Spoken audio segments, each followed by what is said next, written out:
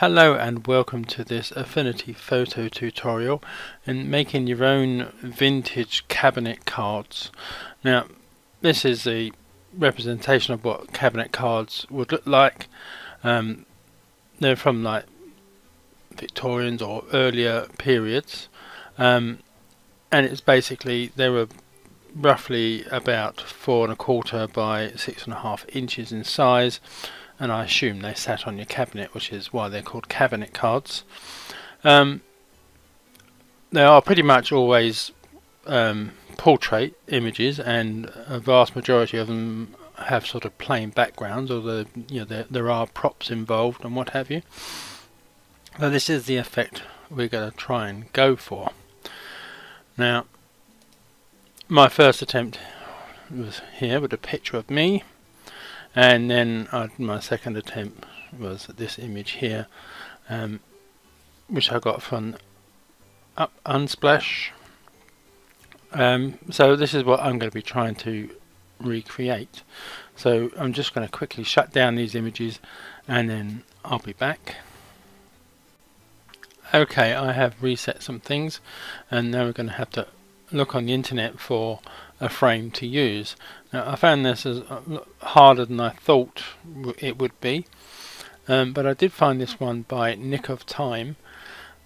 It is actually a sort of written tutorial in its own right, but using a program I've never heard of called PicMonkey, but we can use it in Affinity Photo.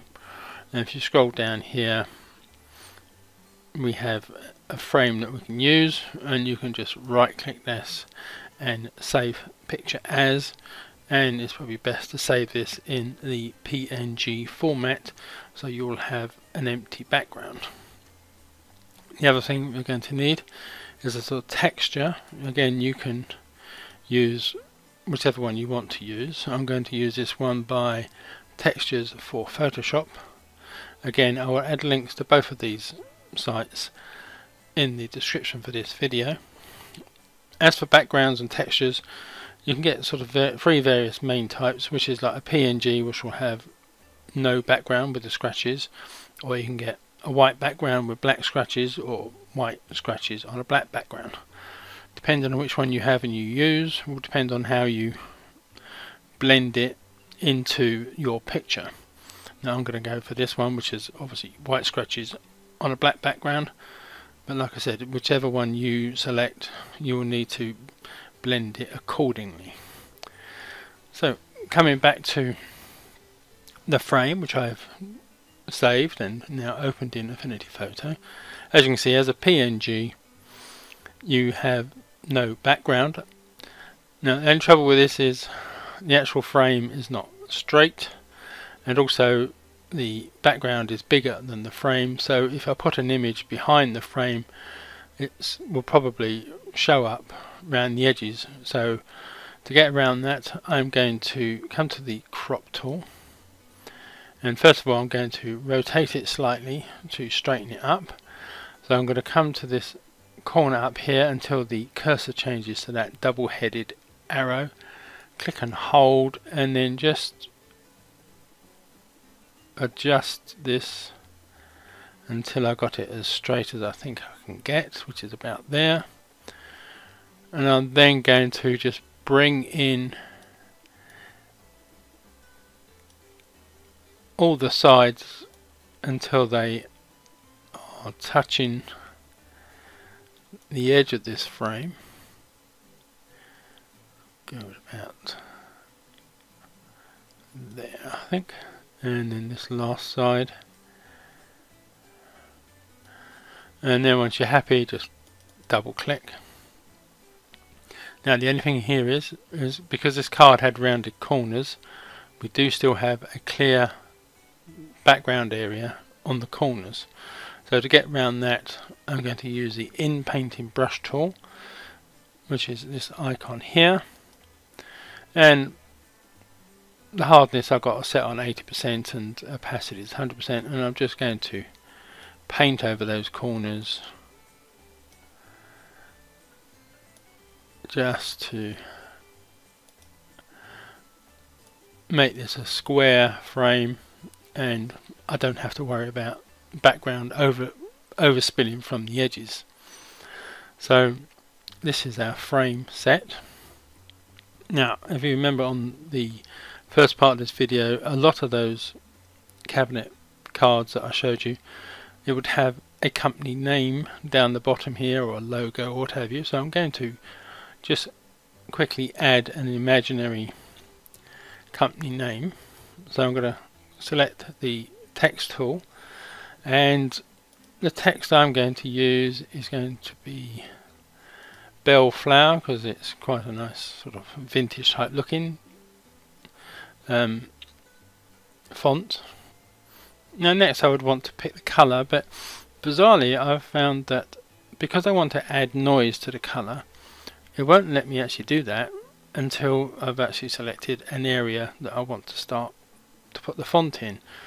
So I'm just going to quickly draw out this cursor, and then it will actually let me pick the colour with noise. So I'll come back to the colour, and I'm going to go for a area in the orangey red colours, and I'm going to pick a sepia colour about there. And where it says opacity here, you have a representation of the colour that you've picked, but if you click on that, you will change to noise, and I will want to add as much noise as possible to give me that vintage feel. So I can now close that down and start typing my imaginary company name.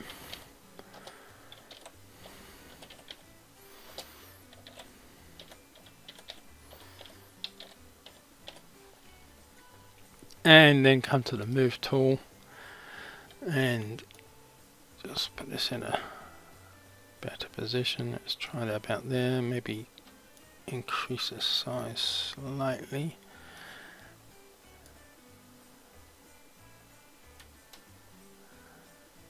Let's zoom in. It's easier to move little bits when you've zoomed in. Right, there you go. And then I'm just going to lower the opacity slightly. Just some of that lighter background behind will show through. So that's on about 89–90%. Press Ctrl and 0 to zoom out. So there we have our cabinet card frame and the logo. So now what we want is for the image to go into this. Now, like I said earlier, it's probably best with portrait images, and the cleaner the background is probably better.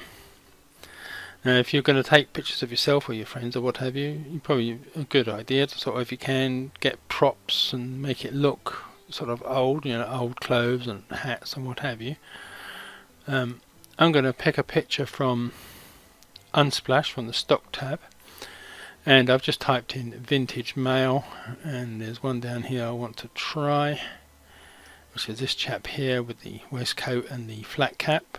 I'm just going to click and drag this into my picture and come back to the layers tab.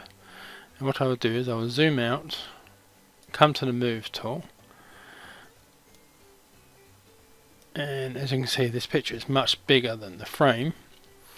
And because I've got snapping on, if I move this around until I get the red line, which gives me the horizontal center, and the green line, which will give me the vertical center, I know now that that image is centered. And if I come to the one of the corners, hold down the control key, and I'm guessing it's command on a Mac, hold down that key and then click and drag this in, I know it will reduce in size from the center point. So let's get it to about there, and then press Ctrl and 0 to bring this back to size. Now I am going to tinker a little bit with the size and position in a minute, but the first thing I need to do is to bring this layer down and behind the frame. So I'm going to just click on the icon, bring it down until you get this blue line that goes all the way across. So that is now behind the frame. so I can reposition the image how I want and maybe do a little bit more resizing, because I've now got a bit of extra room to work with. Let's try that about there. Right, quite happy with that. Now what I'm going to do is I've highlighted this layer here, but I'm going to add a pixel layer, and I want this pixel layer to be at the bottom, so I'm going to click and drag this down until it's behind the portrait image, and I'm going to flood fill this with a color. So I'll come on the flood fill tool, and let me just double click in here, and the color I'm going to use is C8 AE 6E, and at the moment we have some noise in there which I don't want, but let me just turn this off, these layers off for a second, so we can just see the background layer there, and I'll click on that and flood fill that, and I can lose that noise just by clicking on that there and dropping this down to 0, and then flood fill that again. So I'm now filling that with that color but with no noise.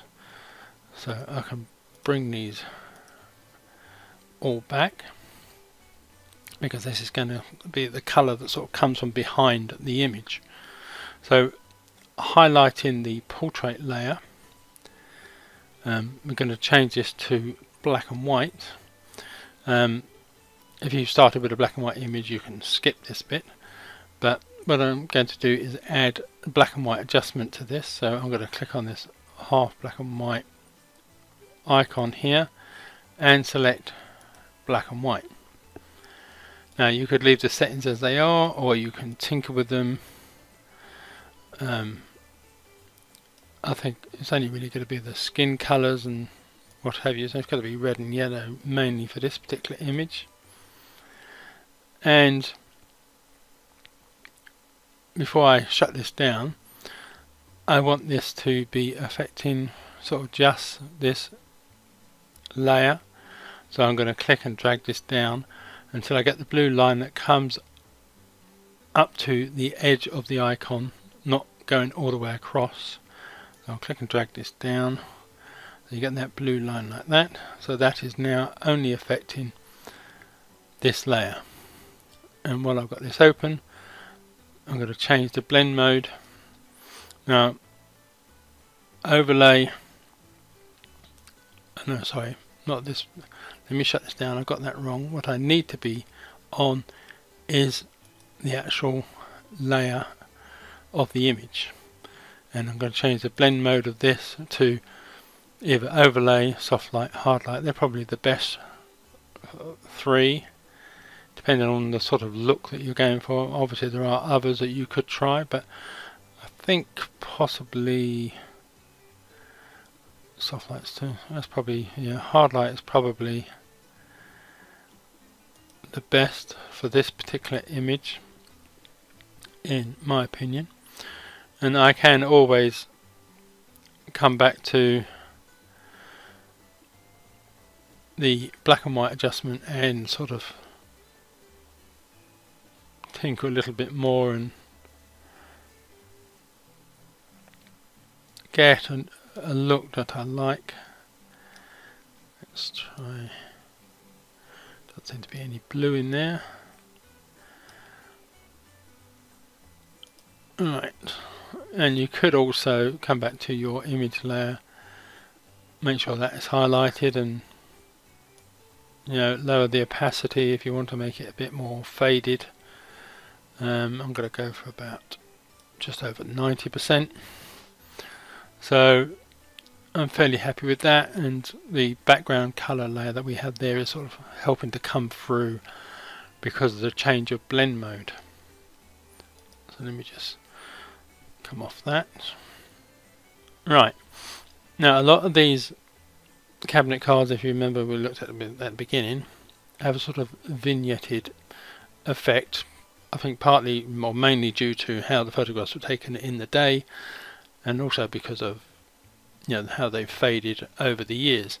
So what we're going to do is, if we highlight the actual image layer, we're going to add a layer mask, which is this icon here that looks like a Japanese flag, and that mask will be added to this layer.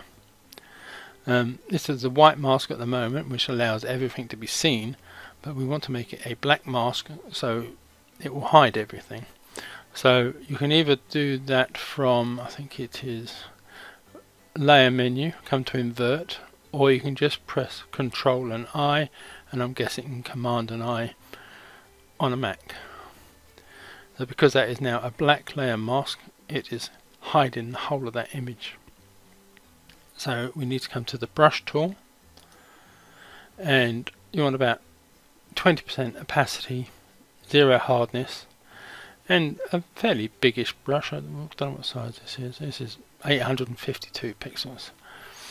And we need white as our colour. I've got a keyboard shortcut to make mine back to black and white, but you can, if you haven't got that, you just have to change this back to white. And as you can see, I've not actually done anything yet, but as you can see, we are bringing, you can bring back the image here. So I'm going to click a few times, especially the face is the area where you obviously want it to be the sharpest, but try and leave, especially the corners, sort of faded.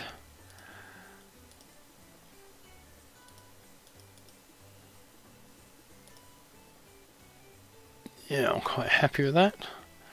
So there we have our sort of vintage cabinet card look, and if you're happy with that result, you could save it now, export it, and that would be the end of that.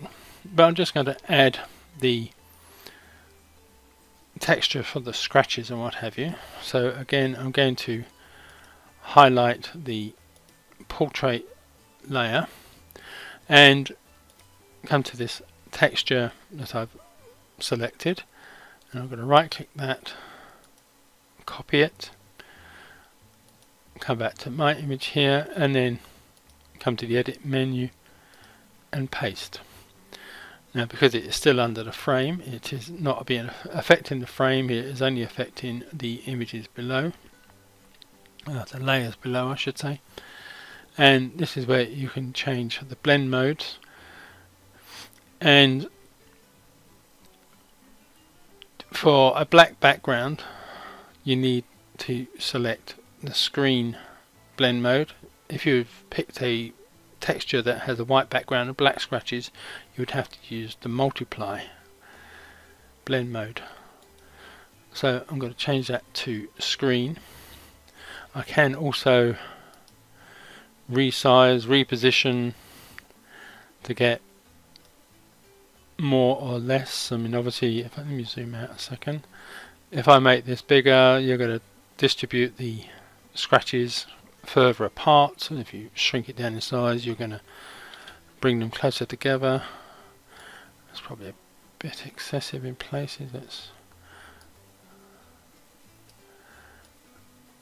try that there, and then I'm just going to lower the opacity just so that they're not so obvious. It's just giving you that sort of weathered look. This is, what's this on, about 25%, and hopefully you can just see there is some sort of effect it's having on the image.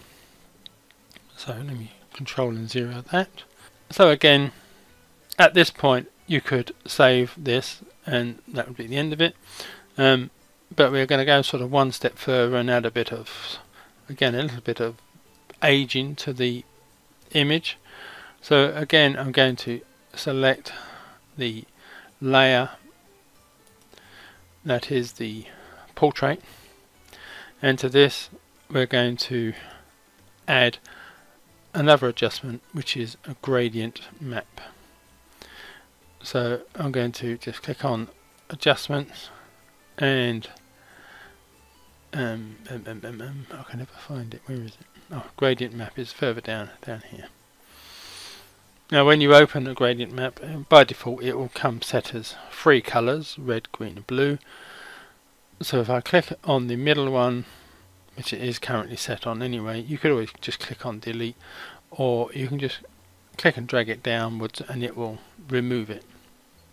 So we are back to 2 colours, and what I want is sort of a dark red on the right, and a darker violet purpley colour on the left.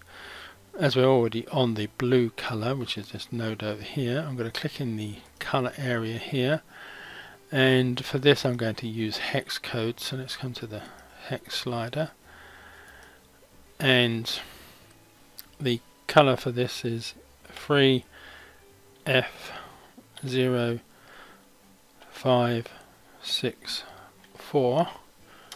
Press return, which gives it a dark purpley colour. Click on the node on the other side, click on the colour area there, and the colour I'm going to put in here is 5D0505. Press return. So they're not that far off. One's like a red version of, and the other one's a purple version of, pretty much similar colours. You can pick whichever colours you prefer and like, but this is what I'm going to go for. And from here I'm going to change the blend mode to soft light, which is just going to give you that sort of, again, more vintage sepia feel. And I can lower the opacity of that to as much as you prefer for your particular image. This one I'm going to go with, I think that looks quite good. So that's 62%. It will vary on your image from what's in your background and what have you. So let me close that down. So basically that is the end of the tutorial. You can save, export your image under a new name. I hope this has been helpful to somebody out there who wants to try and do this sort of image. So thank you for watching, and goodbye.